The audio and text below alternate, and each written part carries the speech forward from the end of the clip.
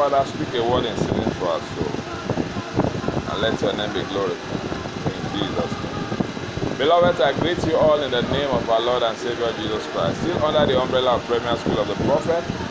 In our teaching today, we are looking at prophetic action. What is prophetic action? Prophetic action is the action you need to take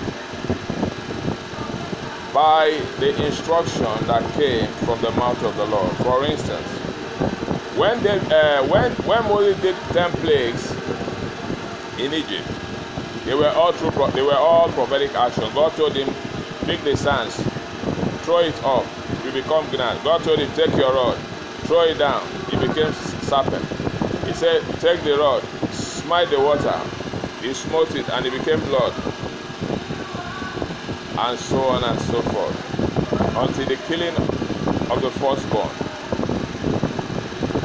So prophetic action is when God gives you an instruction that will provide solution to a problem, or that will bring about a meeting of a need. For instance, Elisha told Naaman to go and wash in Jordan 7 times. That is not prophecy, it's prophetic action. If Naaman did not go 7 times to wash, or if he goes there to wash 6 times, he will not be healed. He has to go there and be washed 7 times before he was healed.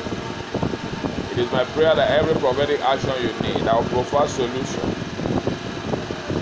to your problem, and that will bring the meeting of your need. I pray that the Lord will give you obedience. In Jesus' name.